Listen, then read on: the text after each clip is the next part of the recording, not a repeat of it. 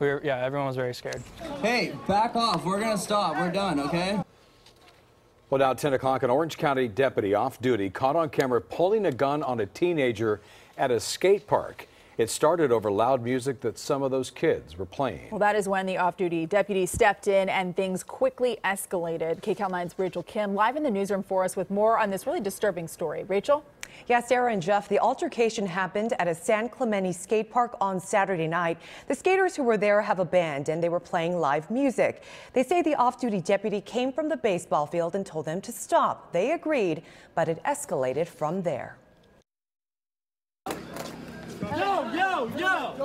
Yeah, everyone was very scared. Scared for our lives, for sure. Koa, Sage, and Malcolm McClung were eyewitnesses at the San Clemente skate park when an Orange County Sheriff's deputy allegedly pulled a gun on a teenager. I was right next to the kid that he pulled the gun on. The confrontation began, they say, when a man became angry over their loud music. Back off. We're going to stop. We're done, okay? The deputy, wearing the white cap, appears to pull a small handgun from his pocket after a 16-year-old raised his skateboard in the air. The boy's friends say he was protecting another friend. My friends had no clue he was a cop.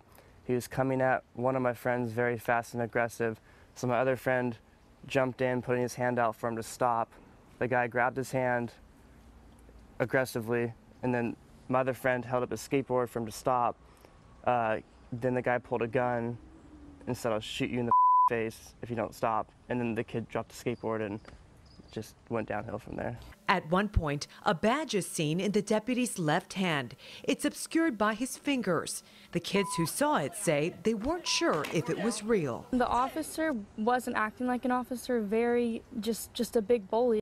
In the video shot by the McClungs, the boy in the black t-shirt is seen on his knees with his hands in the air. And got on the floor, did exactly what the man said. The man never identified himself as an officer to my friend, and just kept aiming his gun, being more and more aggressive. Koa McClung said that he also saw a badge that the deputy flashed briefly, but he too thought it was a fake. The Sheriff's Department released this statement. Employees are expected to conduct themselves with professionalism on and off duty. We take this incident seriously and will fully investigate. Now, the deputy has now been put on leave and he is under investigation. Live in the newsroom, I'm Rachel Kim, KCAL 9 News. Sarah, back to you.